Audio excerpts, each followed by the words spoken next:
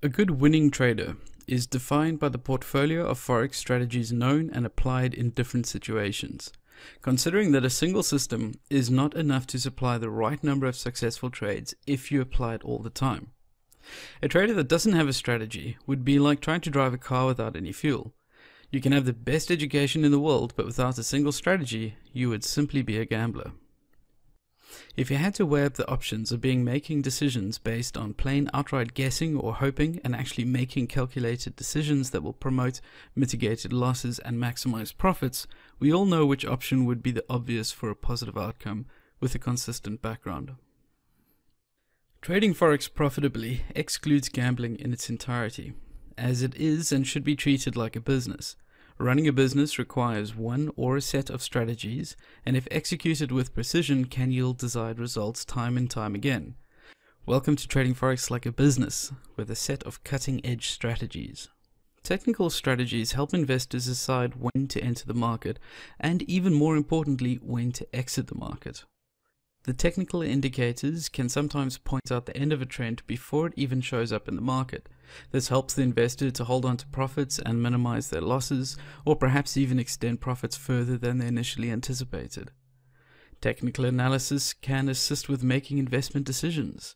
It's also good to help predict when breakouts and falls in channels and things like that may occur, so you can be ready for it to make sure you get as much of the trade as possible. We're going to have a look at some of the more common patterns. You don't need to stress too much about memorizing all of this now. You might want to just take a piece of paper and draw the basic shape out and keep an eye out for this sort of thing and come back to these notes. So let's have a look at the bullish reversal patterns first. The one in front of you now is called the inverted head and shoulders, which, as you might imagine, is just an upside down version of the head and shoulders. You'll see that it has to have a shoulder, a head which comes out further, and then another shoulder which is generally in line with the other shoulder but definitely off from the level of the head. The breakout we can see here is upside through the neckline, and the duration could take several months or even a year. These can be very long cycles that we are trading.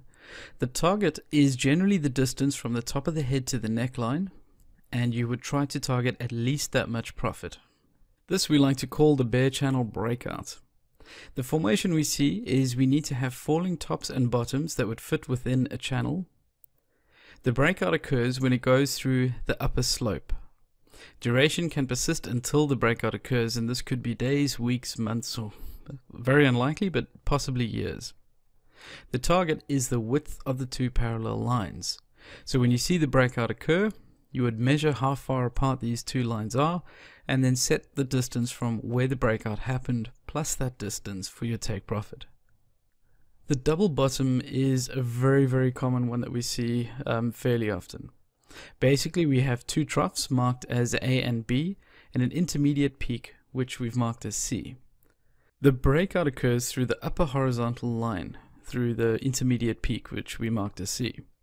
It is preferred to have at least 4 weeks between the lows. So this is a longer term strategy again. It does let you chase big trades though. The target we go for profit is the same as the distance from the two troughs A and B to the intermediate peak C. So you would measure how many pips it is between the line A and B up to C, and then when it breaks through you go to C and you mark the same level up for your take profit.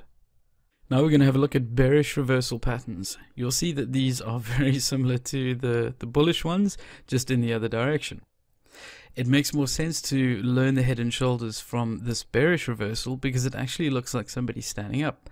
You can see we have the left shoulder, a head, and a right shoulder. The breakout occurs when the downside goes through the neckline. Duration could be a few weeks, but typically shorter than an inverted head and shoulders pattern for some reason. And once again, the target is the distance from the top of the head down to the neckline. Now let's have a look at a bull channel breakout. The formation is when we come across rising tops and bottoms that form within a channel, so the opposite to the bearish channel breakout. And the breakout occurs when the price goes through the lower slope. It can persist until a breakout occurs, which once again could be hours, days, or weeks, months.